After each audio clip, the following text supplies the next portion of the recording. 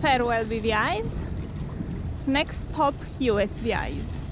Previously, we had been in the British Virgin Islands and had a lovely downwind sail from Virgin Gorda to Tortola, where we tried out our parasailer, which one was proud to have found on the internet. Finally, we got to see it flying, and we were very happy.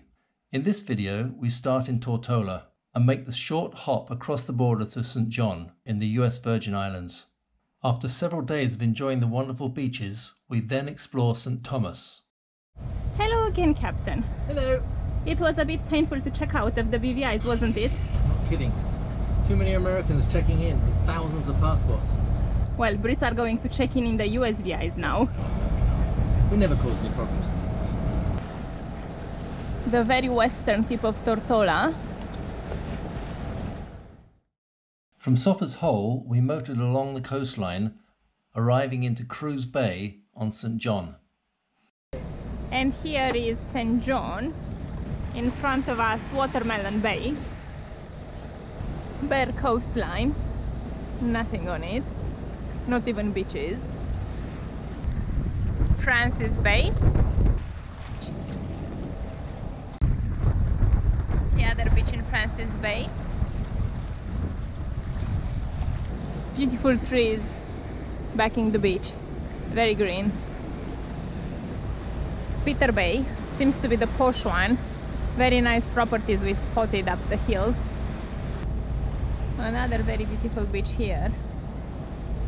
Swell coming in. Coming into Cruz Bay. Welcome to the USVIs. We've anchored 5 times. Didn't work. So we picked up a mooring buoy on the other side of the hill in a different bay. Checked in, which was rather painful. But now we are chilling out with a beer at the dive center. This is our welcome drink to the USVI. Cheers. Cheers. Virgin Island beer. Cruz has very much the feel of a resort town. Bars at every corner of the street. The beer, or two, seems to have got us quite happy. We've dinghied ashore on Honeymoon Beach now. Very nice. Now that the sun is out. And lots of friendly Americans. We quickly fell in love with the beaches and bays on this northwest coast, and in general the cleanliness and civilization of the USVIs. We now take the dinghy to pay for our mooring, and then visit the nearby bays. This mooring station is an example of what we mean by civilization. Very interesting. This is the pay station. Look at this. Nice little waterproof box. We have a pay envelope, pay slip, pen, directions. And I guess once you've done that, you put your money in there. Only in America they would trust people to do so. Other islands, this would be chainsawed off and taken away like a ATM machine. In Canil Bay there used to be a very nice resort, now under reconstruction after the hurricane. Next bay along, another very pretty beach with what used to be a resort. Beautiful, beautiful, beautiful.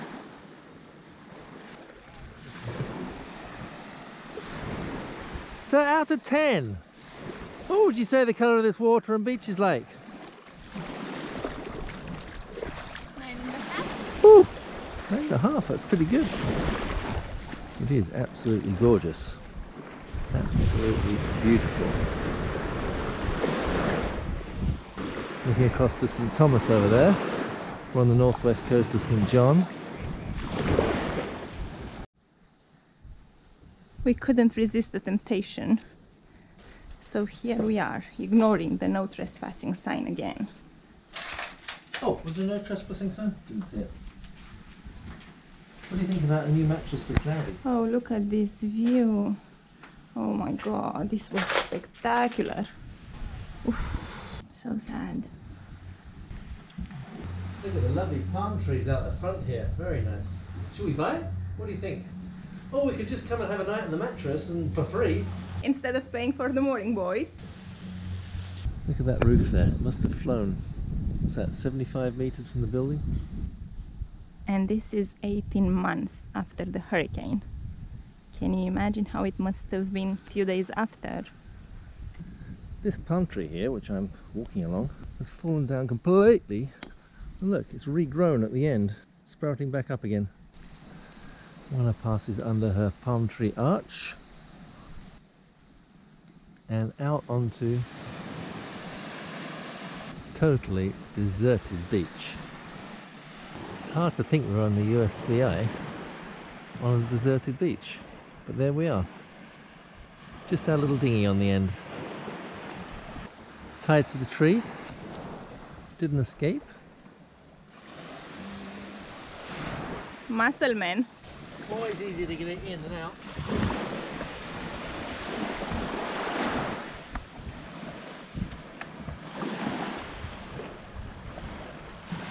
Your chariot awaits, madam. Thank you, sir. Beautiful clear water. I know, too many beautiful, but we cannot help it. Our mooring off of Honeymoon Beach was a bit affected by swell, so we moved to a more tranquil setting. We moved in Francis Bay. This is Maho Beach in front of us.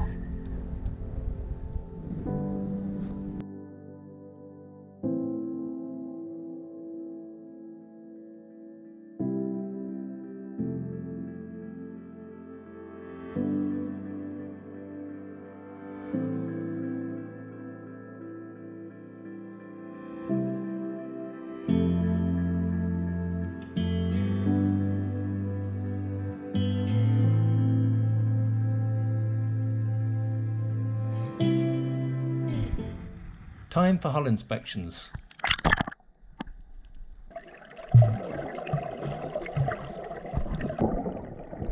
Ooh, that keel looks a bit close to the bottom.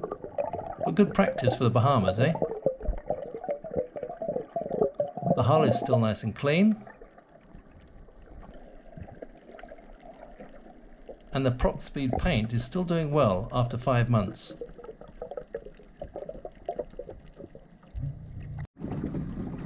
Going for the usual Tortola shore. Nice.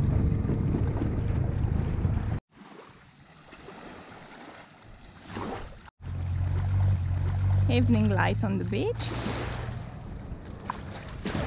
Cooling our feet. It is hot. A little beach bar.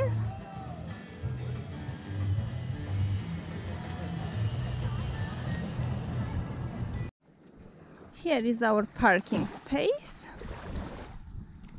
naturally secured. Yes, we don't turn off the ignition, we tie the horsey to a tree.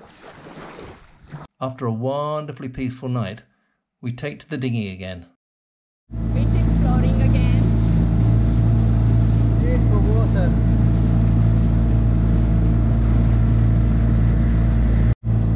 Cinnamon Beach, our destination for today. Another beautiful beach, or you find a synonym for beautiful. Awesome! Passing few obstacles along the way.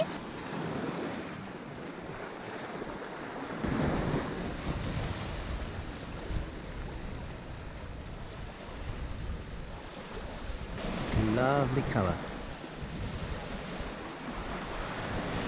Concentrating hard here to get the perfect arty shot.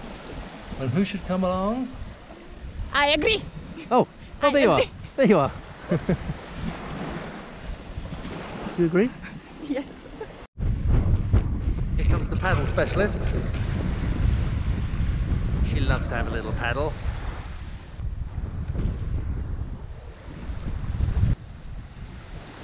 Can't get enough of these colors.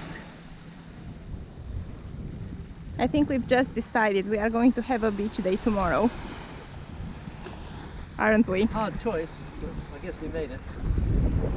A little further along, we come across Peter Bay Villas.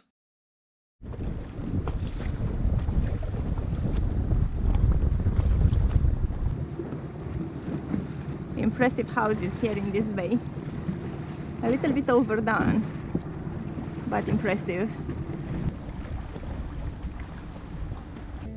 And back to Maho Bay Beach Bar, this time armed with some beer money. The beach bar on Maho.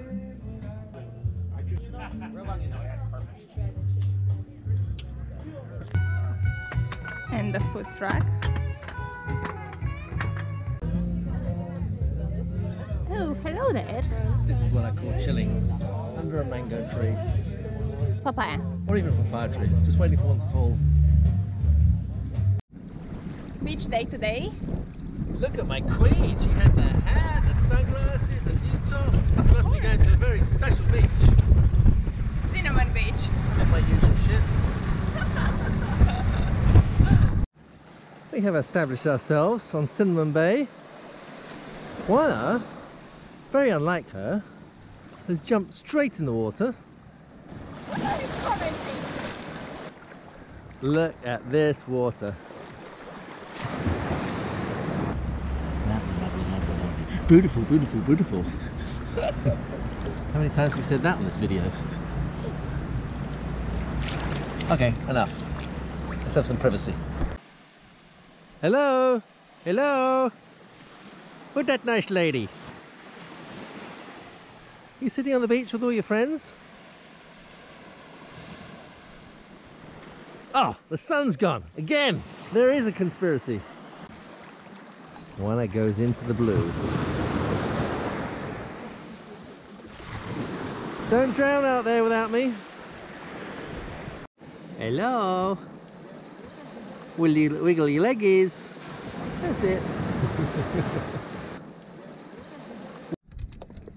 Hello down there. Hello. Outboard time again. This time we've fitted a nice little planing skid, but this one, very interesting, it goes below the propeller, which obviously protects the propeller from being hit on the bottom. Which we are good at. Which we're quite good at, yeah. So this should protect the propeller and give us lift. The question is, do we need this and this? We shall have to see. And a little bath. Of course, everything has to be clean. It wouldn't be the Sansom service otherwise. What a waste of time. Our outboard was stolen just 2 weeks later. Next day we were off early for a morning hike to the old Annaberg sugar plantation and on to Waterlemon Bay. We are doing a little walk slash hike slash leisurely whatever. The trail will start here at the end of the beach. Found it. Where are you taking me? To a stinking hot inland trail. Ooh, let's take the shade for a minute. Okay, that's enough. The walk goes around this pond. Nice view from here. Nice view from here also. Nice view from here, where I'm looking, that way. This way. Yet more interesting properties for Glenn to visit. No, I don't like this one. I like places with a front door. Security would be terrible. Heading for the Annaberg sugar plantation. Steps and more steps. We've reached the first objective. Not the board, but the ruins. Lovely view from the ruins across to Tortola. And looking down into Mary's Bay. Lovely colours today, isn't it? Blue, blue sky. Looking across there to Jos van Dijk in the distance. And here is a very nicely preserved ruin. Like all the windmills we've seen, this one's got the big slot. And interestingly, it's made of corals, volcanic rocks, bits of brick, I guess whatever they could lay their hands on. Do you think in a couple of 100 years' time they'll present Cloudy Bay ruin? And all that happened on it? We'll have our own little plaques. This is where Juana made breakfast. This is where Glenn used to work winches. And this is where Juana killed Glenn? Yep, this is where Juana got first seasick first. This is where we ran aground. The dent in the keel. Here we're inside the boiling room. Only one cauldron left in this one. Others we've been to have got them all still in a row. This one's steel, some of the others have been copper. Back into the cool breeze. Looking forward to a swim. Oh, lovely cool breeze here. It's beautiful. Walking towards Watermelon Bay. Well, they'd better have watermelons. I doubt somehow. Is this Watermelon Bay? This is Watermelon Bay. No watermelons, but that's what they call it. A bit deceptive. Yes. More ruins here with lovely view over the bay. Nice infinity pool in that gap there would be good, wouldn't it? Looking through the arch. Yeah, I could put up with that. And Glenn found himself a nice viewpoint. Let's have a look. And indeed, the view is even better from up here. Look at the colour of that water.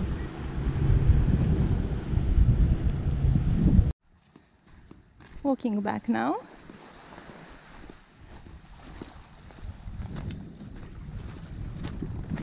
Next day we sailed with guests around the island, stopping briefly at Hanson Bay on the south coast. Sailing trip around the island, still in St. John, with Terry and Vicky. We are now in Hanson Bay, exploring the southeast. The green container there is a floating bar. Lots of dinghies and kayaks docked next to it. It's the highlight of this bay. That's the captain waving. Happy to have some help. Sailing in and out of the bays to see what's what. After 5 wonderfully relaxing days, we depart St. John and gently sail over to St. Thomas. Our vacation in St. John comes to an end, leaving Maho Bay and going to St. Thomas. It's been a very pretty island. We haven't seen all of it, although we have been around it. It's been very, very relaxing and nice beaches. And a bit of social life for once. It was vacation full on. Nice leisurely sail down the back of St. John's, across the straits. Well, 11 miles. So we're just going to go gently with the Genoa. It's kind of downwind. Don't want to be faffing with the main and retainers and stuff. Looking across to Jos van Dijk there. As usual around the Virgin Islands, lots of activity. We have a bit of a reef here on our right, which is very nicely marked. And St. Thomas in the distance.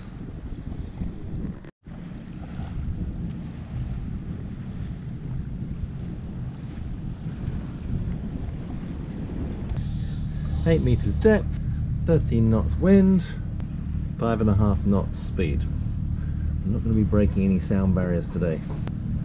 But look at that colour of that water. Who wants to go fast through that?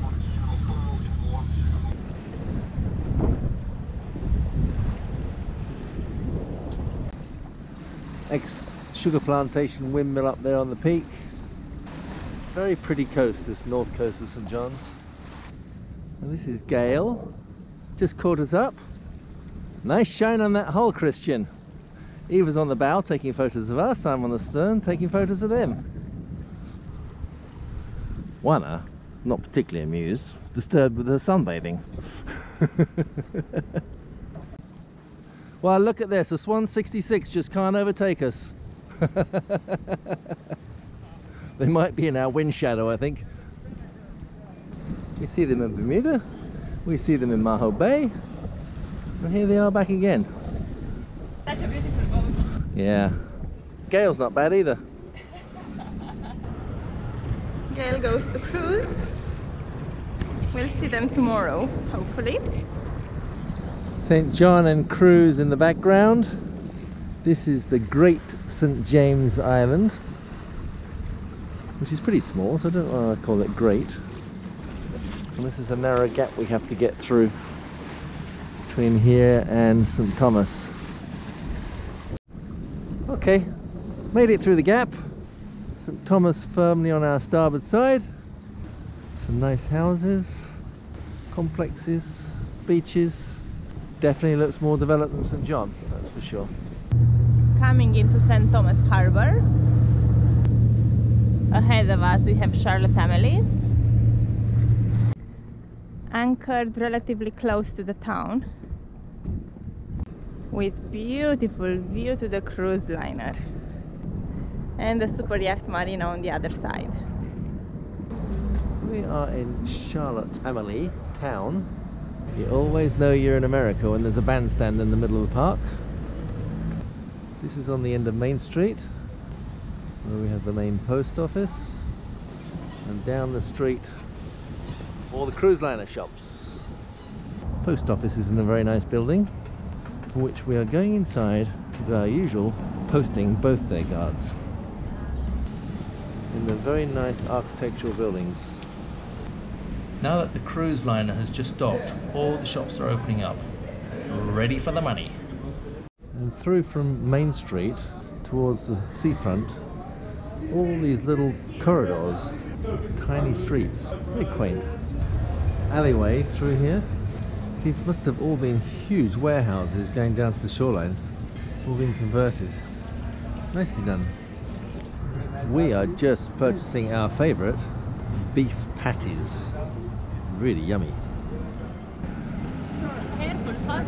Come on, get your patty. It's hot.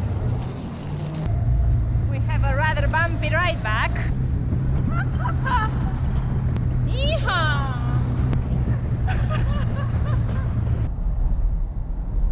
Road trip today in a very airy Jeep. Jeep. Soft top this time. It is rather hot. We've got the aircon on the front and the wind in the back. Very efficient. Starting in Charlotte Amalie, we head out of town, passing through the French Quarter, then out to Brewers Bay and onwards to get a panoramic view down over Perseverance Bay. The waterfront road. On a Sunday, is it? Sunday. Morning. In the French Quarter now. Maybe. You should say à gauche. À gauche, we are in the French Quarter. Not there. À gauche. Hello. And they also have the Eiffel Tower. Regardez, le Tour Eiffel. Superbe. Brewers Bay, just outside the town after the airport, so that would be westwards of the town. There's a beautiful view of the runway. Next one along is Perseverance Bay. And our ride today is a nice red Jeep, and it's a very hard ride. Quite nice little seating area here. I avoid taking the rubbish bin. Looking down on the airport. Good place to view the planes landing. From Perseverance Bay we head to the more rugged western end of St. Thomas, to Bordeaux Point on the north coast. Okay, Mr. Jeep, here is our rough road. Let's see what you can do. Look, those are all the hire cars that didn't make it. Ooh. Okay, let's go.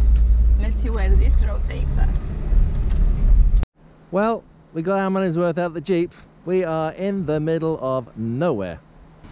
This is the northwestern end of St. Thomas. Very different from the eastern end, which is completely covered in hotels and tourist sites. This is just dirt roads and cactus and us. From Bordeaux Point, we are shaken around on yet more rough roads until we finally hit blacktop again and get to Hull Bay. This Jeep's such a hard suspension. Thank you, Google Maps, for this wonderful road suggestion. This isn't going to be my highlight of today's road trip. Ow! Oh yeah, let's do it. The map showed photo opportunity, so we drove to Hull Bay. Unfortunately, the weather today really doesn't show these bays at their best. From Hull Bay, we are back to the hillside road with several good views down over St. Thomas's famous Magen's Bay. which we then drive down to see what all the fuss is about. Looking down onto Magens Bay, with Jos van Dijk in the background, and Tortola too. We've come to Drake's Seat lookout point, which also looks down on Magens Bay. Totally tranquil, no swell, nothing. Very well protected. And now that we're down in Magens Bay on the beach, it's actually a very nice beach. But as you can see, very busy. They charge $5 a head to come in here. It is Sunday afternoon though. All the locals are here. This is the beach bar. Not really our place. Despite being so busy, it is a very nice beach. Not the clearest of water, but nice. Back on the Ridge Road, we get a great view south and then head further to Cocky Beach. It's a view down over Charlotte Amalie town and the bay where we're anchored. We are behind the cruise liner there somewhere. It's a very cloudy, rainy day today. On Cocky Beach now. Not as busy as the previous one, but still crowded and loud. A little further on from Cocky Beach, St. John Bay, Sapphire condominiums. In the dull weather today, these bays are really not looking at their best on camera. And the real beach here in the same bay, St. John. After a cool beer in the lively St. John Bay, we moved to the southeast corner to Nazareth Bay. Nazareth Bay on the south shore. And Secret Harbor Resort. A bar at the end. And finally, we head back to Charlotte Amalie. The high street in Charlotte Amalie, full of shops selling diamonds, jewelry, luxury items and so forth for the clientele of the cruise liners. Cruise liner has left and obviously all the shops are now shut. Got the clientele of the sailing cruisers. This is really actually very nice. This is the Danish quarter. Beautiful buildings in this golden light before sunset. Danish architecture, recently influenced by 21st century cruise ships. Tonight we're doing our laundry downtown.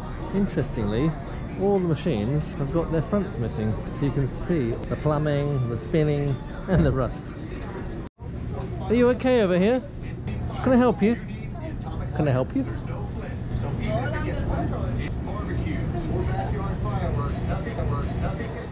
You enjoyed your little holiday today? Much of it. Shopping, Kmart, laundry. We're not having another day like this for at least 2 weeks. For a month. A month, okay, good. Too much. It's a very nice place though. We have enjoyed it in here. After our admin day, which we vowed would be our last for several weeks, we head on to new pastures.